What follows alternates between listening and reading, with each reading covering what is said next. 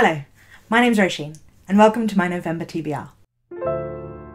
It is so dark. It is midday. It is literally midday, yep. And it is already dark, so remembering how fun it is filming in the autumn and winter. I feel a bit chaotic today. Anyway, hello friends. So today I want to talk to you about the books I'm going to read in November. However, I don't think I am going to read all of these books in November. I have been very ambitious, yet again. I have got 17 books that I would like to read this month, and the past 2 months I've only managed to read about 8 or 9 books. So I really don't think I'm going to be getting to all of these. However, it's good to have more than you can possibly read. I think it gives you the scope for some mood reading within a TBR. At least that's what I'm telling myself. I have 3 main aims I would like to achieve this month. First, it is non-fiction November, and so I have a couple of non-fiction books on my list. Because of my other aims, I can't make my whole list be non-fiction, but I did want a little nod to that. Second, on the 19th of November, the Booker Prize is announced, and so I wanted to read the entire shortlist like I read the shortlist of the Women's Prize for Fiction, which I will leave in the cards above if you would like to go and check that out. And third is that I have too many library books, and I want to try and read as many of them as possible before I give them back, because I did a video where I tried to read the beginning of my library books and see if I wanted to return any of them, which I will again leave in the cards above, and it turned out no, I know what I like. So I just need to try and read as many of these as possible, and I think I might be doing a sort of read it or lose it kind of thing. I have to read them or send them back by the end of this month. Maybe. We'll see.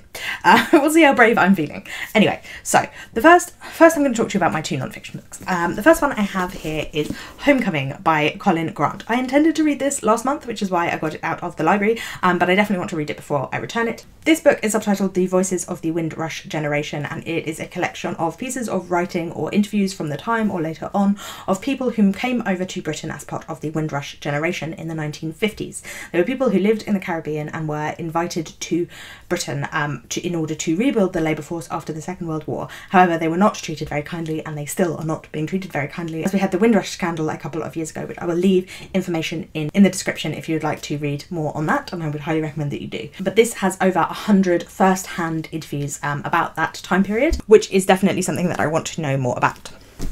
The other non-fiction book I picked up on a whim, and that is Island Dreams, Mapping and Obsession by Gavin.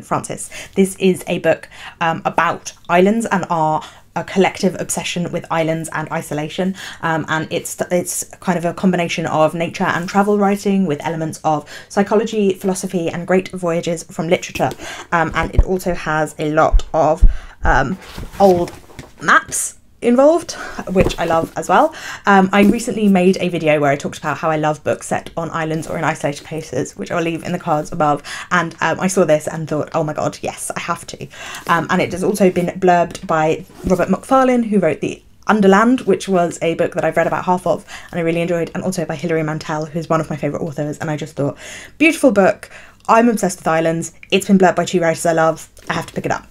And then I also want to read 5 of the books that have been shortlisted for the Booker Prize for Fiction. I say 5 because I've already read The Shadow King by Maza Mengistu, which I read in February, and I will leave a video where I read it up in the cards above. So I want to read the other 5 that I haven't read. The 2 I have physical copies of so far are The New Wilderness by Diane, which has been described almost as a feminist The Road by Cormac McCarthy, and is about a mother and daughter who live in a vast metropolis, but the daughter is sick, and so they volunteer to be part of this contingent who will go out into the wilderness where mankind has never been allowed to go before, and see what happens and have an experience of being outside of the safety of the metropolis, even though the metropolis is slowly killing her daughter. And it sounds like it's going to be quite bleak. And it's kind of climate change novel about autonomy, survival and civilization, and reveal a starting new life teeming beneath. Thrilling, curious, vibrant book, so that's interesting. Then I've also got Shuggie Baine by Douglas Stuart, which is about a woman called Agnes Baine whose husband leaves her with 3 children in 1980s Glasgow, which is being ravaged by Thatcherite policies, and about her son Shuggie, who has been described as not right, and her descent into alcoholism and his wanting to save his mother, but also dealing with his own difference and his life of poverty in Glasgow. Then I also want to read Real Life by Brandon Taylor, which is the story of a black man who is a biologist studying for a PhD at university and also a gay man, and it's set over the course of a weekend, I believe, but it also flashes back into his past about the racism and microaggressions he has experienced for his blackness and his homosexuality, and also his relationship with a man who wasn't very nice. But I've heard so many people rave about it that I definitely want to read it. I also want to read Burnt Sugar by Avni Doshi, which is a novel set in India about a woman who has a strained relationship with her mother. Then her mother develops dementia and she has to become the carer for this woman that she has such a difficult relationship with. And it flashes back to their past to explore how that relationship came to be so strained, as well as what it is like to care for someone who is losing their memory and with whom you have such a difficult relationship. And then the final Booker Prize nominee that I have not yet read is This Mournable Body by Tsitsi Dagaremba, which is kind of a sequel, I believe, but I think it can be read as a standalone as well, which I'm going to do. This is about Tambudazi, who lives in Harare and has left her job, and she feels really anxious about what will happen in the future. And at every turn, something drags her down until she reaches breaking point. It is about this young woman exploring her fledgling life and also about Zimbabwe itself. So that is all of the Booker Prize winners that I want to read. Now I'm going to move on to some of the library books that I'm going to try and get through, and this is where I feel like I'm going to fall down. So I have The Illness Lesson by Claire Beams, which is about a school for young girls set up in the 1850s in Massachusetts, and these mysterious red birds that arrive and the girls start getting sicker. It is about the mysterious scientist that treats them, and it seems like it's going to be quite a dark gothic novel. I also want to read Till by Daniel Kellman, which is a piece of historical fiction set in Germany during the 30 Years' War in the court of Bohemia. Till is a trickster character from German folklore who has been transplanted into the future to play as a court jester in this court of Bohemia, and it is about kind of the collapse of Europe, which seems oddly prescient. Between the quests of fat counts, witch hunters and scheming queens, Till dances his mocking fugue, exposing the folly of kings and the wisdom of fools.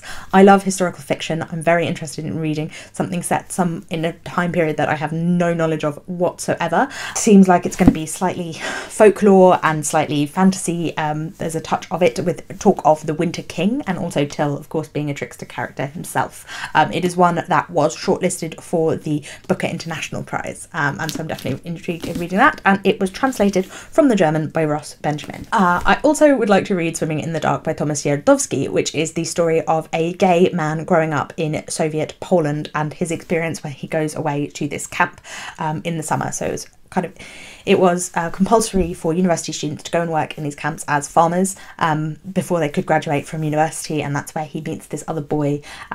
They have a relationship, but it is illegal in Soviet Poland, and also there is a struggle with being homosexual in Poland at the moment. It was also in relation to Giovanni's Room, and the work of James Baldwin is mentioned a lot in here, and this is kind of a reaction to a discussion with that book, and it is about how they survive once they have to go back to Warsaw after summer is over. Another one I would like to read is If I Had Your Face by Frances Cha, which is set in South Korea and is about 3 women who are dealing with the beauty culture and the plastic surgery culture in South Korea and the sexism and misogyny rampant. Kayuri, who's an exquisitely beautiful woman whose hard-won status at an exclusive room shirt salon is threatened by an impulsive mistake with a client. Her flatmate Miho, an orphan who wins a scholarship to a prestigious art school in New York, where her life becomes tragically enmeshed with the super wealthy offspring of the Korean elite. Wona, their neighbour, pregnant with a child that she and her husband have no idea how well they will afford. And Ara, a hairstylist living down the hall, whose infatuation with a fresh-faced K-pop star drives her to violent extremes. It's kind of a dark, satirical book, I believe. Another piece of historical fiction now is The Slaughterman's Daughter by Yanev Ikskovitz, which is set in Ukraine, I'm not sure what time period, but it's kind of folkloric, as you can tell from the beautiful cover, and it is about this town of Motul, which is a shtetl, where the Jewish people live in Ukraine, and the men have been going missing over time. But one day a woman goes missing as well, which has never been heard of before. She leaves her children and her husband behind, and her sister-in-law has to set off to try and find her and see what has happened to her.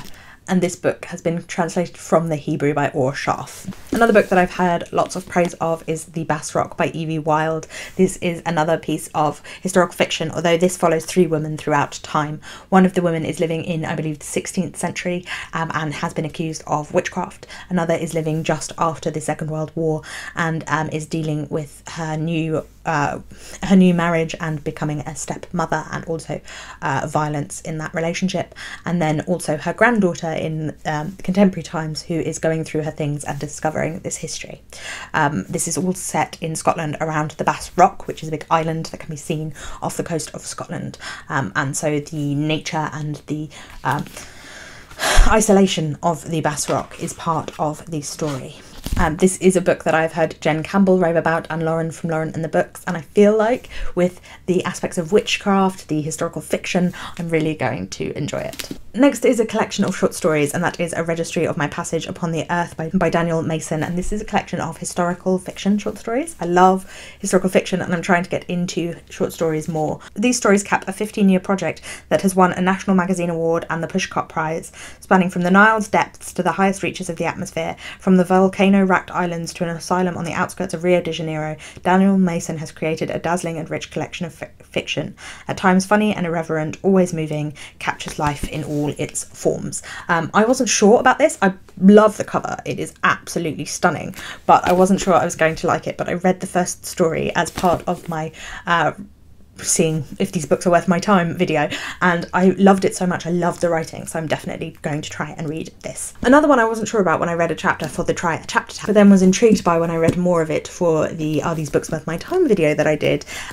is The Year Without Summer by Guinevere Glassford, which is about the eruption of Mount Tambora in 1815 and the experience of the year after that, when summer never came because the ash clouds in the sky blocked the sunlight and it never got warm. So it's kind of a climate change novel, and it follows the lives of 6 people throughout Europe at this time. Some of them are famous, like Mary Shelley and John Constable, and some of them aren't. And it kind of talks about the politics of the time, like it talks about the enclosures of the common land in England, which is something that I'm really interested in. And so this sort of Regency era novel in Europe sounds like it's going to be a lot more interesting than I thought it would initially. And then finally, one that I know I need to read is The Night Watchman by Louise Erdrich. This is another piece of historical fiction, although this time it's set in the 1950s, in 1953 in rural North Dakota, in this reservation where a factory has been built just outside, and the women are working in the factory, and the main character, Thomas Wajashk, is the night watchman at the factory, but he is also involved in the band's leadership, and he is involved with the introduction of the Emancipation Bill, which is talking about freeing the it's talking about freeing and giving more rights to the Native American people, but is actually denying their rights to be part of a tribe or a band or a nation that is not the US. And so this is another period of history that I don't know anything about. Louise Erdrich is a writer that I've heard so many great things about, and it is Indigithon in November, which I clearly am not participating in that much, but it would be good to read at least one piece of Native American fiction during this month. So that is it. That is my giant TBR that I'm very, very sure I will not read all of, but which I'm going to try my best to read as much of as possible. Please let me know in the comments if you've read any of these books yourself, and if you set yourself overly ambitious TBRs like I seem to do every single month. Hopefully November will be better than September and October have been reading wise, and I will get through more of these than I have been so far. Please remember to give this video a thumbs up if you liked it, and to subscribe, because I put out new videos every Wednesday, Friday and Sunday, and so I will definitely see you again soon. Bye bye!